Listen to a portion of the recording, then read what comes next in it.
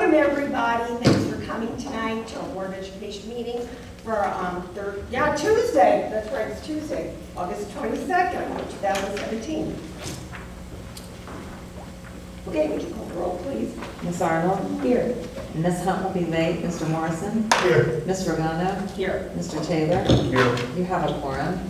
Joel, please stand for the pledge.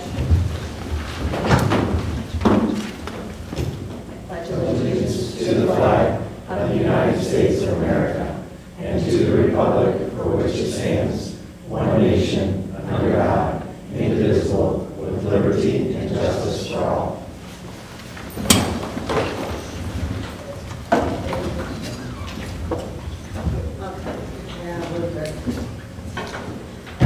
Okay, here we go. I'm good. Yeah, don't make me go. I'm good to go. No scooter. Okay. I need a motion and a second to approve the agenda as presented. So moved. Okay, any discussion? Okay, we call the vote. Mr. Morrison? Yes. Ms. Arnold? Yes. Ms. Regano? Yes. Mr. Taylor? Yes. Motion carries. So we're skipping over because we don't have any board reports. So we're going on to questions and comments from the public, and we have Ashley Jones. Okay. Thank you. And let me just tell you this before you start.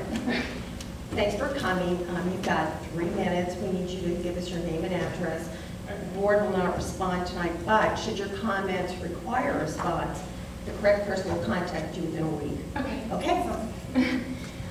My name is Ashley Jones. My address is 3579 Shade Tree Drive, Beavercreek.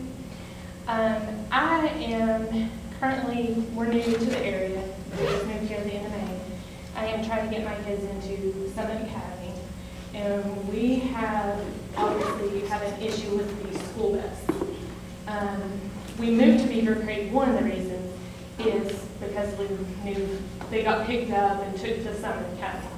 Then we got notified in July that there was no buses.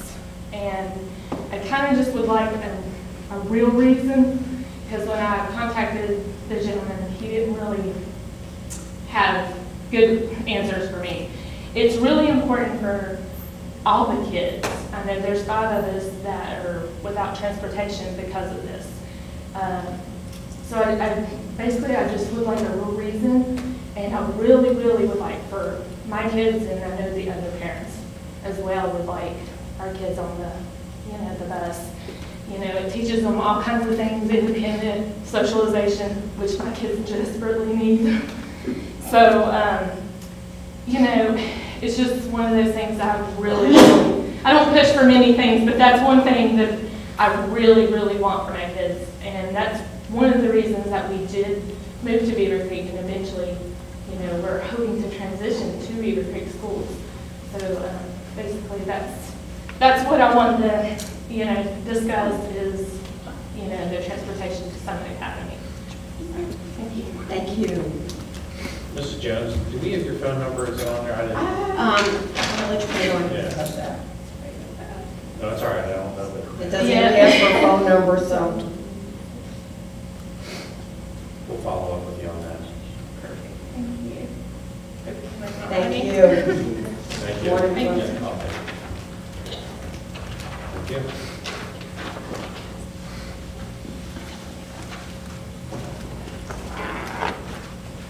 Okay, so now we need a motion and a second to approve the minutes for the July 13th, 2017 regular board meeting. So moved. Second. Any discussion? Okay, please take a vote. Ms. Arnold? Yes. Mr. Taylor? Yes. Mr. Morrison? Yes. Ms. Regano? Yes. Motion carries. And now, we turn it over to Mr. Arnold. Thank you. Yes, we have 5 items for board discussion this evening. The first one is looking at our September board meeting. Currently, as of today, it is scheduled for September 21st, which is a Thursday night, obviously. That also happens to be the night of the parade for homecoming. So I felt that it would probably be best for our board to be in homecoming parade, that we might want to move that. So I am proposing that we move it to a Tuesday night, the 19th, and I don't expect us to set that tonight, but figured if we start with that date, and if everybody can see if that date works for them, and I will send out a follow-up email this week, just to make sure that if that date works. If that doesn't work, we'll do a couple other dates, but we felt kind of like the Tuesday change when we want to do it and have it within the same week. Also want to inform the board that on the 21st of homecoming, I will not be present at that. I have to attend a conference which happens to be in Chicago. And the reason I have to attend it, last year, that same conference, I'm a member of the Mid-American Association of School Superintendents. And there's only 100 superintendents in the country that are on that. And if you miss 2 of them back to back, they ask you to resign your seat off that. And I would not like to resign my seat off. It's a great opportunity. So I would like to attend that. So I just want to let the board know we're moving it so that you can attend, but I also will not be able to attend the parade. Because people do know that's a great honor because you have to be asked to be on that. Yeah, So that's why I want to hold congratulations. on to it, so thank you, appreciate it. So we'll send something out this week, but I just wanted to throw that date out to see about the 19th, and that'll give you some think time before you get my email. The next item, item B, this is really a first reading of Neola Policy 533003. This is a new policy. 5330 has a lot of policies that deal with epinephrine pens, so on and so forth. This will be a new one. You actually have in your agenda the policy, and then you also have the administrative guidelines that accompany it as well. So we will be asking to come back next month for approval of that. Like I said, new policy, it allows the district the opportunity to have asthma inhalers that can be used for students that aren't bringing an asthma inhaler in. So for a medical reason, for one way or the other. The next item C, I'll turn it over to Mrs. Rucker to share with the board. Annually, the Ohio School Boards Association has a capital conference, you're aware, and this year we need the appointment for the delegate for the annual business meeting at the capital conference. So I'm not sure who did that last year. We have to look it up. But It wasn't me. I don't even remember us delegating anybody last year. I think Krista. To be honest with you, I don't I think remember it was doing Krista. that. Okay. But we'll have to, if you want, if someone would like to attend that, then let us know. We'll appoint. We'll have you guys appoint somebody, and we will get that turned in for you for the Okay. conference. You get a nice little shiny ribbon for your badge if you do that. That's Okay. right. Does that have glitter on it? You probably add glitter, Okay. I guess. Item D is flyer distribution. Mr. Gilding, do you want to talk a little bit about what we're doing, the change that we're making this year with our flyer distribution? For the public? Yes. Just because you may hear this, because this is a change for our public. Any group that is not directly affiliated with the district, we are posting online their flyers for distribution. So if somebody wants to promote an event that's not sponsored by the district or is part of a group or a club that's directly affiliated with the district, we'll provide that online, as a service. And it's really an effort to get their word out in a timely manner and cut down on sort of the paper that we have to or are expected to produce, the paper copies, and really frees up some time in our building offices. So we've started that effort. That's great. And we found last year, you would walk out in the lobby and there would be boxes of flyers that would have to be counted out and distributed, and it may be something, it might end up being Centerville soccer that they want distributed. We have boxes of those. So Ryan looked into it and found some other districts that really just post those online. So But I hear, parents, because at the end of the day, those teachers are, yes. their hands higher. There were days I would have like 6 different things. I'm trying to hand it out. The buses are getting ready to, I'm like, you guys take these home today. So that's a really good idea. Yep. Thank you. And item E is the last one. I'm going to invite Mr. Thompson to come up to the podium and share with you a little bit about the acceptance of bids for our modular classrooms for 2 of our non-public schools. Good evening, board members. It's our pleasure to be here this evening to discuss agenda item 8E. which is acceptance of bids, use of ODE auxiliary funds for modular classroom replacements at Carroll High School in St. Lucie. We are currently working with SHP Architects to finalize documents to put out for public bid the demolition, removal, and replacement of modular classrooms at each of those sites. These modular classrooms are over 20 years old each, and they've lived their life. We've worked closely with the Ohio Department of Education, and we've already received our signed pre-approval for the project. These two projects will be completely funded through ODE's auxiliary service funds and cost approximately $384,000 of state dollars to complete. During this process, we've included key stakeholders at both St. Luke's and Carroll High School to come up with the replacement plans, and we'll continue to include them as schedules are finalized to get the work completed. So prior to next month's board meeting, we anticipate having all of the bids received and evaluated to provide a recommendation to move forward with this project. We will then be asking the board to approve a resolution accepting the bid tabulation and construction documents for the replacement of the modular classrooms at Carroll and St. Luke, and then the work can begin. Any questions? Just Kathy, it's not for one of our buildings. Yes. It's not costing us a cent, so Correct. That's good. that's All right. good. If you think of any questions, don't hesitate to reach out to me. Thank you. Thank you. So in closing, we'll have 3 of those items back next month for action. We'll have item 1, policies. We will ask for the OSBA delegate at that time for the board to approve, and then we'll have the bids ready to move forward. So that concludes items for board discussion. Okay, thanks. We need a motion and second to approve the financial reports request. So moved. Second. Discussion. This is for the first month of the fiscal year, July. So we've turned into fiscal 2018 virtually, but we have started 2018 now.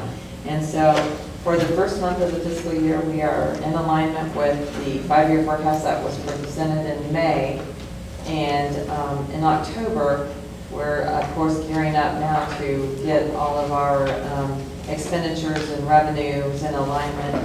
We did have the simulations that the state put out for the new biennial budget for state funding, and it did look like that we weren't going to be losers. In fact, we were going to get, a dollar amounts. And when I went to a conference last week, they said, Mr. Rosh from the Ohio Department of Education said, don't hold us to those numbers because it's still just a simulation. So even though they publicized it everywhere that Beavercreek's getting, money from this new formula, first of all, we're grateful to be getting some additional money, but we really don't know the full dollar amount yet. But I will hopefully know that by the time we do the 5-year forecast. And again, we're grateful that we are getting money. I mean, I'm grateful for that, but it's still not enough. It's not enough to really help us not have to still stay on our financial plan that we talked about, which was we still have a renewal in November and then the following May and then new money the next November. So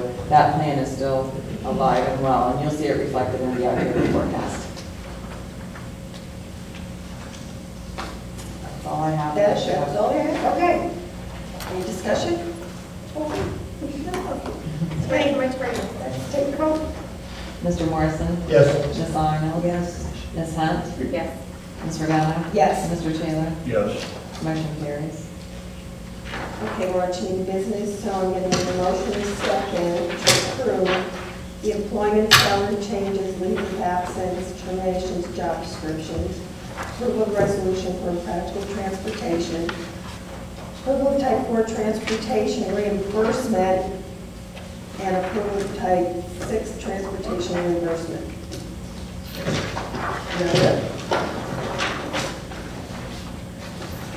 Need a motion and a second. Second. Any discussion?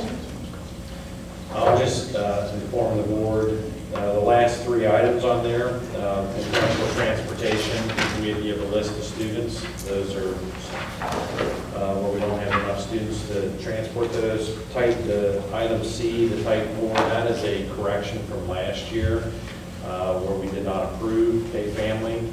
We did not transport them, so we are providing that to them now. And then item 6 is for a special needs student. That concludes that. Okay. Ms. Arnold? Yes. Mr. Taylor? Yes. Ms. Hunt? Yes. Mr. Morrison? Yes. Mr. Bowman? Yes. Motion carries. We're to announcements already, what? Okay, so there's no school, and all offices are closed Labor Day, September 4th. And next Board of Education meeting remains to be seen. Yes, Yes. that should have been a blank. How's that We one? will address that. I will send that out publicly. We don't know, okay. And we're going to have board comments, and we'll start with Mr. Arnold. I don't have any comments. Okay. Mr. Taylor. I had the pleasure the other day, I guess that was yesterday, wasn't it? Yeah. Yeah. With these cool glasses. Thank you, Mr. Ian. I can't tell you how much it meant to the kids. I was at both Maine and at Coy as well. And the Maine kids were like, wow, look at this, it's incredible. I can't believe it. I asked one of the Coy kids walking in, he looked like one of those surly 8th grade boys. And I said, well, what'd you think? Wasn't that magic? He goes, it was boring. I think you said it to get to dark. well, I think, yeah, they called it walking with me. I think you told them, but this is going to be the thing you're going to talk to your kids about when you're an adult. So how exciting it is that was a really big hit, and what an opportunity. So thank you again. Well, you were telling me when you were in 2nd grade. Oh, yeah, I Remember that. remember where I was standing. I remember looking, yeah. Say Had a so. box. Yeah. Okay, Mrs. Hunt. Well, I'm sorry for my tardiness. My daughter plays volleyball for Ankeny. This was their first game, and my husband's out of town, so I had to do put the mom hat on for that. So they lost, but she played well, and the team really did well for their first game. So excited to see our kids back out on the courts and the fields, and looking forward to a good start to the school year. Thanks. Mr. Morrison. I don't remember 2nd grade, but I can tell you that. I do want to say thank you to everyone for a very successful beginning of the school year. All the reports I'm hearing, everything is going well. The open houses were well attended. Teachers did a nice job welcoming all the families. Everybody's done a great job. So buses doing a nice job. So lunch preparation's going well. It's a very smooth beginning, so thank you. Yeah, the back to school day with the teachers. Your video's gone viral. Just saying, it's all over the place. Yeah, it is. The teachers are just great. I mean, I have to tell you, I was in Valley yesterday for the solar eclipse, and when I got there, I got there just as the buses were lining up. That's a really good time to get there. And the kindergarten teachers are coming out with their classes, and all the kids have their glasses, and these teachers are saying to these kids, you are not looking up, you're looking straight ahead. I mean, these kids were listening, and then I went to the party the Valley had, the solar eclipse party, 4th, 5th graders and 3rd graders over there on the other end of the building. And those kids were amazing. I mean, those teachers every teacher was out there, and those kids, nobody was not listening. It was amazing. And they were so excited. This one kid came up and said, when is it going to happen? I said, it already did. She was, I said, it already did. I said, it's not going to get really dark here. Because they were waiting for it to get really dark. And I had a friend of mine call me who picks up her kids every day at the bus stop, her grandchildren, and she said to me, please tell the district, Joanne, she said, that the bus drivers are awesome. She said, my grandchildren, the bus, they go to Maine, and the bus driver had those kids keep those glasses on, they couldn't see anything. But they didn't want it to, they didn't want kids looking out the window at the wrong time. So those kids thought it was so cool. The bus driver said, this is the coolest thing, you wear these glasses. So on behalf of Tony Carey, I am telling everybody this tonight. So thank those bus drivers. They were amazing. So, yep, welcome back, everybody. And that's it. And we're going to executive session, so I need a motion second to go into executive session for the purpose of court action pending or imminent litigation, policy 121.22G3. So moved. Second? Okay. Mr. Morrison? Yes. Ms. Hunt? Yes. Ms. Arnold? Yes. Ms. Regano? Yes. Mr. Taylor? Yes. Motion carries.